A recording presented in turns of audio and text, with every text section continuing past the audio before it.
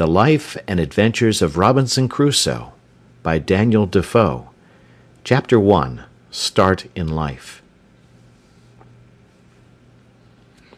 I was born in the year 1632, in the city of York, of a good family, though not of that country, my father being a foreigner of Bremen, who settled first at Hull. He got a good estate by merchandise, and leaving off his trade, lived afterwards at York, from whence he had married my mother, whose relations were named Robinson, a very good family in that country, and from whom I was called Robinson Kreuznauer. But by the usual corruption of words in England, we are now called, nay, we call ourselves, and write our name, Crusoe, and so my companions always called me. I had 2 elder brothers, one of whom was lieutenant colonel to an English regiment of foot in Flanders, formerly commanded by the famous Colonel Lockhart, and was killed at the battle near Dunkirk against the Spaniards. What became of my second brother I never knew, any more than my father or mother knew what became of me. Being the 3rd son of the family, and not bred to any trade, my head began to be filled very early with rambling thoughts. My father, who was very ancient, had given me a competent share of learning, as far as house education and a country free school generally go, and designed me for the law. But I would be satisfied with nothing but going to sea, and my inclination to this led me so strongly against the will, nay, the commands of my father, and against all the entreaties and persuasions of my mother and other friends, that there seemed to be something fatal in that propensity of nature, tending directly to the life of misery which was to befall me. My father, a wise and grave man, gave me serious and excellent counsel against what he foresaw was my design. He called me one morning into his chamber, where he was confined by the gout, and expostulated very warmly with me upon this subject. He asked me what reasons, more than a mere wandering inclination, I had for leaving father's house and my native country, where I might be well introduced, and had a prospect of raising my fortune by application and industry, with a life of ease and pleasure. He told me it was men of desperate fortunes on one hand, or of aspiring superior fortunes on the other, who went abroad upon adventures, to rise by enterprise and make themselves famous in undertakings of a nature out of the common road,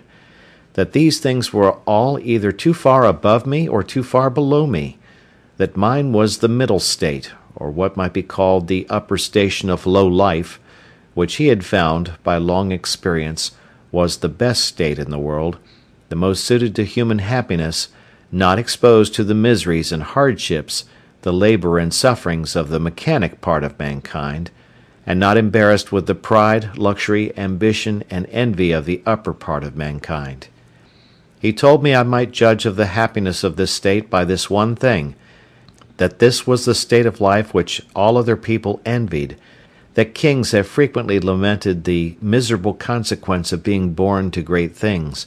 and wished they had been placed in the middle of the 2 extremes, between the mean and the great, that the wise man gave his testimony to this, as the standard of felicity, when he prayed to have neither poverty nor riches. He bade me observe it, and I should always find that the calamities of life were shared among the upper and lower part of mankind, but that the middle station had the fewest disasters, and was not exposed to so many vicissitudes as the higher or lower part of mankind.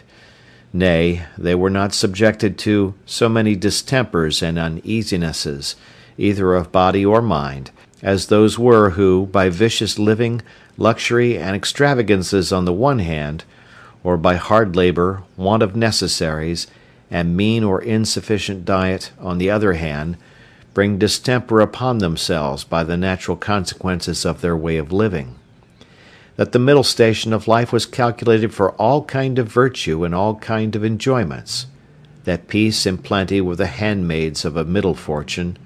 that temperance, moderation, quietness, health, society, all agreeable diversions and all desirable pleasures were the blessings attending the middle station of life, that this way men went silently and smoothly through the world, and comfortably out of it, not embarrassed with the labours of the hands or of the head, not sold to a life of slavery for daily bread, nor harassed with perplexed circumstances, which rob the soul of peace and the body of rest, nor enraged with the passion of envy, or the secret burning lust of ambition for great things, but in easy circumstances, sliding gently through the world, and sensibly tasting the sweets of living, without the bitter, feeling that they are happy, and learning by every day's experience to know it more sensibly. After this he pressed me earnestly, and in the most affectionate manner, not to play the young man, nor to precipitate myself into miseries which nature and the station of life I was born in seemed to have provided against, that I was under no necessity of seeking my bread, that he would do well for me, and endeavour to enter me fairly into the station of life which he had just been recommending to me, and that if I was not very easy and happy in the world, it must be my mere fate or fault that must hinder it, and that he should have nothing to answer for, having thus discharged his duty in warning me against measures which he knew would be to my hurt. In a word, that as he would do very kind things for me if I would stay and settle at home as he directed, so he would not have so much hand in my misfortunes as to give me any encouragement to go away. And to close all, he told me I had my elder brother for an example, to whom he had used the same earnest persuasions to keep him from going into the Low Country wars, but could not prevail, his young desires prompting him to run into the army, where he was killed. And though he said he would not cease to pray for me, yet he would venture to say to me that if I did take this foolish step, God would not bless me, and I should have leisure hereafter to reflect upon having neglected his counsel when there might be none to assist in my recovery. I observed in this last part of his discourse, which was truly prophetic, though I suppose my father did not know it to be so himself. I observed the tears run down his face very plentifully, especially when he spoke of my brother who was killed, and that when he spoke of my having leisure to repent, and none to assist me, he was so moved that he broke off the discourse, and told me his heart was so full he could say no more to me.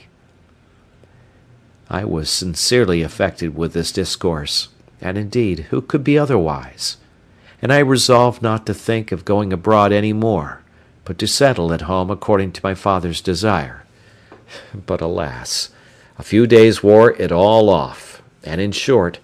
to prevent any of my father's further importunities, in a few weeks after, I resolved to run quite away from him.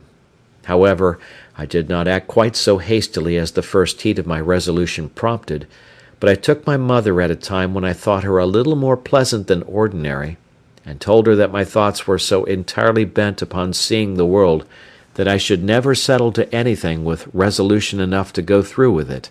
and my father had better give me his consent than force me to go without it, that I was now 18 years old, which was too late to go apprentice to a trade or clerk to an attorney, that I was sure if I did I should never serve out my time, but I should certainly run away from my master before my time was out, and go to sea, and if she would speak to my father to let me go one voyage abroad, if I came home again and did not like it, I would go no more, and I would promise by a double diligence to recover the time that I had lost. This put my mother into a great passion. She told me she knew it would be to no purpose to speak to my father upon any such subject, that he knew too well what was my interest to give his consent to anything so much for my hurt, and that she wondered how I could think of any such thing after the discourse I had had with my father, and such kind and tender expressions as she knew my father had used to me, and that, in short, if I would ruin myself, there was no help for me, but I might depend I should never have their consent to it, that for her part she would not have so much hand in my destruction, and I should never have it to say that my mother was willing when my father was not. Though my mother refused to move it to my father, yet I heard afterwards that she reported all the discourse to him, and that my father, after showing a great concern at it, said to her with a sigh, "That boy might be happy if he would stay at home, but if he goes abroad, he will be the most miserable wretch that ever was born. I can give no consent to it." It was not until almost a year after this that I broke loose, though, in the meantime, I continued obstinately deaf to all proposals of settling to business, and frequently expostulated with my father and mother about their being so positively determined against what they knew my inclinations prompted me to. But being one day at Hull, where I went casually, and without any purpose of making an elopement at that time, but, I say, being there, and one of my companions being about to sail to London in his father's ship, and prompting me to go with them with the common allurement of seafaring men, that it should cost me nothing for my passage, I consulted neither father nor mother any more, nor so much as sent them word of it, but leaving them to hear of it as they might, without asking God's blessing or my father's, without any consideration of circumstances or consequences, and in an ill hour, God knows, on the 1st of September, 1651, I went on board a ship bound for London. Never any young adventurer's misfortunes, I believe, began sooner or continued longer than mine. The ship was no sooner out of the Humber than the wind began to blow and the sea to rise in a most frightful manner,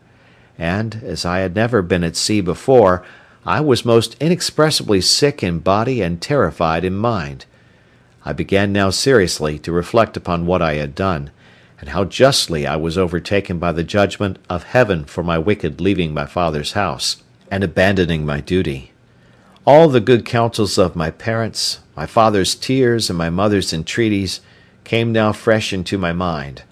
and my conscience, which was not yet come to the pitch of hardness to which it has since, reproached me with the contempt of advice and the breach of my duty to God and my father. All this while the storm increased, and the sea went very high, though nothing like what I have seen many times since. No, nor what I saw a few days after. But it was enough to affect me then, who was but a young sailor, and had never known anything of the matter. I expected every wave would have swallowed us up, and that every time the ship fell down, as I thought it did, in the trough or hollow of the sea, we should never rise more. In this agony of mind, I made many vows and resolutions that if it would please God to spare my life in this one voyage, if ever I once got my foot upon dry land again, I would go directly home to my father, and never set it into a ship again while I lived, that I would take his advice, and never run myself into such miseries as these any more. Now I saw plainly the goodness of his observations about the middle station of life, how easy, how comfortably he had lived all his days, and never had been exposed to tempests at sea or troubles on shore, and I resolved that I would, like a true repenting prodigal, go home to my father. These wise and sober thoughts continued all the while the storm lasted, and indeed some time after. But the next day the wind was abated, and the sea calmer, and I began to be a little inured to it. However, I was very grave for all that day, being also a little seasick still. But towards night the weather cleared up, the wind was quite over, and a charming fine evening followed. The sun went down perfectly clear, and arose so the next morning, and having little or no wind, and a smooth sea, the sun shining upon it, the sight was, as I thought, the most delightful that ever I saw. I had slept well in the night, and was now no more seasick, but very cheerful, looking with wonder upon the sea that was so rough and terrible the day before, and could be so calm and so pleasant in so little a time after. And now, lest my good resolutions should continue, my companion, who had enticed me away, comes to me. "Well, Bob," says he, clapping me upon the shoulder, "how do you do after it? I warrant you were frighted, weren't you, last night, when it blew but a capful of wind?" "A capful, do you call it?" said I. "'Twas a terrible storm." "A storm, you fool you!" replies he. "Do you call that a storm? Ha! Why, it was nothing at all. Give us but a good ship and sea room, and we think nothing of such a squall of wind as that. But you're but a freshwater sailor, Bob. Come, let us make a bowl of punch, and we'll forget all that. Do you see what charming weather 'tis now?" To make short this sad part of my story, we went the way of all sailors. The punch was made, and I was made half drunk with it. And in that one night's wickedness I drowned all my repentance, all my reflections upon my past conduct, all my resolutions for the future. In a word, as the sea was returned to its smoothness of surface and settled calmness by the abasement of that storm, so the hurry of my thoughts being over, my fears and apprehensions of being swallowed up by the sea being forgotten, and the current of my former desires returned, I entirely forgot the vows and promises that I made in my distress. I found, indeed, some intervals of reflection, and the serious thoughts did, as it were, endeavour to return again sometimes. But I shook them off, and roused myself from them as it were from a distemper, and applying myself to drinking and company, soon mastered the return of those fits, for so I called them, and I had in 5 or 6 days got as complete a victory over conscience as any young fellow that resolved not to be troubled with it could desire. But I was to have another trial for it still, and Providence, as in such cases generally it does, resolved to leave me entirely without excuse, for if I would not take this for a deliverance, the next was to be such a one as the worst and most hardened wretch among us would confess both the danger and the mercy of.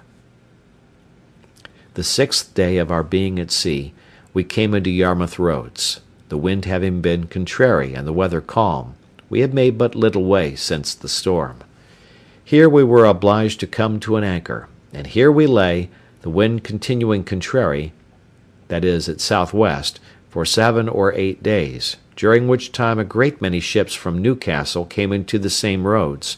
as the common harbour where the ships might wait for a wind for the river. We had not, however, rid here so long that we should have tided it up the river, but that the wind blew too fresh, and after we had lain 4 or 5 days, blew very hard. However, the roads being reckoned as good as a harbour, the anchorage good, and our ground tackle very strong, our men were unconcerned, and not in the least apprehensive of danger, but spent the time in rest and mirth, after the manner of the sea. But the 8th day, in the morning, the wind increased, and we had all hands at work to strike our topmasts, and make everything snug and close, that the ship might ride as easy as possible. By noon the sea went very high indeed, and our ship rode forecastle in, shipped several seas, and we thought once or twice our anchor had come home, upon which our master ordered out the sheet anchor, so that we rode with 2 anchors ahead, and the cables veered out to the bitter end. By this time it blew a terrible storm indeed, and now I began to see terror and amazement in the faces even of the seamen themselves. The master, though vigilant in the business of preserving the ship, yet as he went in and out of his cabin by me, I could hear him softly to himself say, several times, "Lord, be merciful to us, we shall be all lost, we shall be all undone," and the like. During these first hurries I was stupid, lying still in my cabin, which was in the steerage, and cannot describe my temper. I could ill resume the first penitence which I had so apparently trampled upon and hardened myself against. I thought the bitterness of death had been past, and that this would be nothing like the first. But when the master himself came by me, as I said just now, and said we should be all lost, I was dreadfully frighted. I got up out of my cabin and looked out, but such a dismal sight I never saw. The sea ran mountains high, and broke upon us every 3 or 4 minutes. When I could look about, I could see nothing but distress round us. 2 ships that rode near us, we found, had cut their masts by the board, being deep laden, and our men cried out that a ship which rode about a mile ahead of us was foundered. 2 more ships, being driven from their anchors, were run out of the roads to sea, at all adventures, and that with not a mast standing. The light ships fared the best, as not so much labouring in the sea, but 2 or 3 of them drove, and came close by us, running away with only their spritsail out before the wind. Towards evening the mate and boatswain begged the master of our ship to let them cut away the foremast, which he was very unwilling to do, but the boatswain protesting to him that if he did not the ship would founder, he consented, and when they had cut away the foremast, the mainmast stood so loose and shook the ship so much they were obliged to cut that away also, and make a clear deck. Any one may judge what a condition I must be in at all this, who was but a young sailor, and who had been in such a fright before at but a little. But if I can express at this distance the thoughts I had about me at that time, I was in tenfold more horror of mind upon account of my former convictions, and the having returned from them to the resolutions I had wickedly taken at first, than I was at death itself. And these, added to the terror of the storm, put me into such a condition that I can by no words describe it. But the worst was not come yet. The storm continued with such fury that the seamen themselves acknowledged they had never seen a worse. We had a good ship, but she was deep laden, and swallowed in the sea, so that the seamen every now and then cried out she would founder. It was my advantage in one respect that I did not know what they meant by founder till I inquired. However, the storm was so violent that I saw, which is not often seen, the master, the boatswain, and some others more sensible than the rest, at their prayers, and expecting every moment when the ship would go to the bottom. In the middle of the night, and under all the rest of our distresses, one of the men that had been down to see cried out we had sprung a leak. Another said there was 4 feet water in the hold. Then all hands were called to the pump. At that word, my heart, as I thought, died within me, and I fell backwards upon the side of my bed where I sat, into the cabin. However, the men roused me, and told me that I, that was able to do nothing before, was as well able to pump as another, at which I stirred up and went to the pump, and worked very heartily. While this was doing, the master, seeing some light colliers, who, not able to ride out the storm, were obliged to slip and run away to sea, and would come near us, ordered to fire a gun as a signal of distress. I, who knew nothing what they meant, thought the ship had broken, or some dreadful thing happened.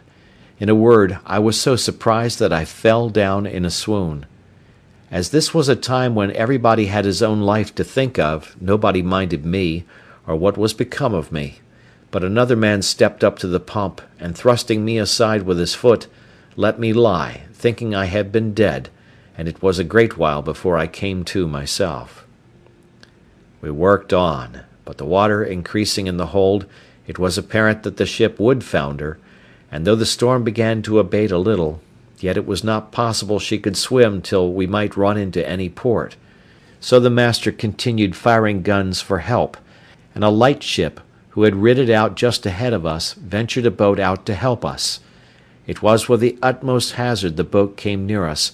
but it was impossible for us to get on board, or for the boat to lie near the ship's side, till at last the men rowing very heartily, and venturing their lives to save ours, our men cast them a rope over the stern with a buoy to it, and then veered it out a great length, which they, after much labour and hazard, took hold of,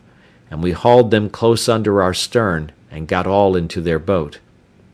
It was to no purpose for them or us, after we were in the boat, to think of reaching their own ship, so all agreed to let her drive, and only to pull her in towards shore as much as we could, and our master promised them that if the boat was staved upon shore, he would make it good to their master. So partly rowing and partly driving, our boat went away to the northward, sloping towards the shore almost as far as Winterton Ness. We were not much more than a quarter of an hour out of our ship till we saw her sink, and then I understood for the first time what was meant by a ship foundering in the sea. I must acknowledge I had hardly eyes to look up when the seamen told me she was sinking, for from the moment that they rather put me into the boat than that I might be said to go in, my heart was, as it were, dead within me, partly with fright, partly with horror of mind, and the thoughts of what was yet before me.